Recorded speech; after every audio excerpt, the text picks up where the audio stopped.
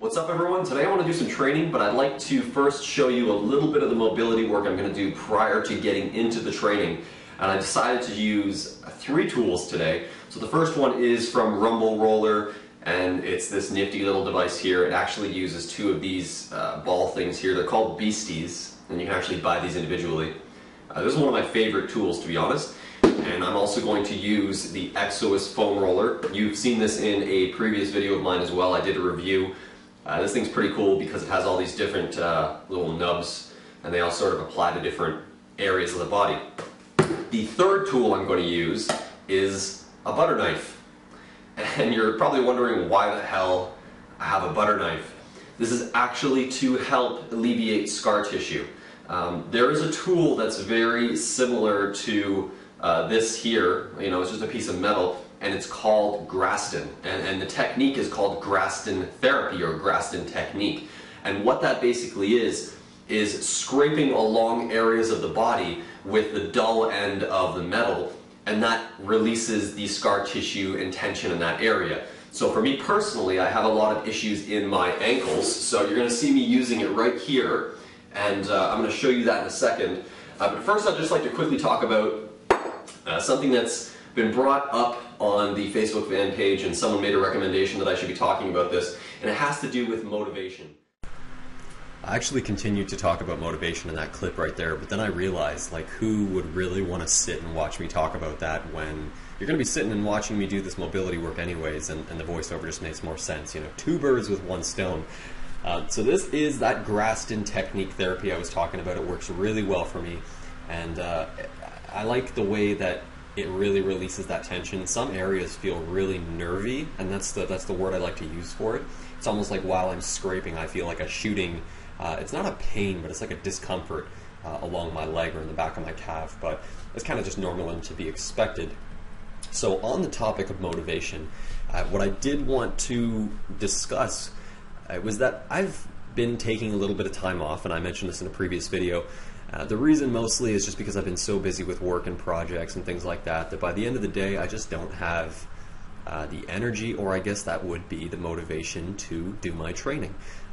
Part of that is that I just don't want to sit there and mobilize for an hour to an hour and a half before getting into the training. I just don't want to put in that time. And I think it really ties in with willpower overall. This is kind of a topic that would really, you know, merit its own video. But since we're already here, let's have the chat on it. Now, my thoughts are that if you use your willpower to execute something, such as going into the gym and training, you know, be it after work, before work, whenever it may be, as long as you're going in and putting in some sort of effort, you're executing your will and you're strengthening your willpower. So my thoughts during this time that I've been taking off and, you know, taking a little bit easy, is that even though I was taking this time off, first of all, I held that I would not experience any loss. That means loss in strength, loss in, let's say, loss in momentum in terms of my training overall. So basically I decided I'm going to back off. It's not going to affect my overall strength over time, but what it's going to do is just allow me to kind of take it easy and deal with what I got to deal with, you know, otherwise outside of the gym. And then when I get back into it, I'm confident that obviously my numbers are going to keep going up. So the main point I'd like to make is when it comes to finding motivation, start with really simple tasks. So when you wake up in the morning, I always like to think that you want to start strong in it and finish strong when it comes to a day. So when you wake up in the morning, create a small list of things you'd like to do, you'd like to accomplish throughout the day. It can be really small. It could be like 3 things, and you know, they could be extremely basic to start. That's the whole point. You want to get each of those tasks done. And at a certain point, you're going to make that list longer. You're going to make that list more difficult when you wake up, more challenging for yourself. And then actually at a certain point, you're going to finish that list before the end of the day, and you're going to continue to add things.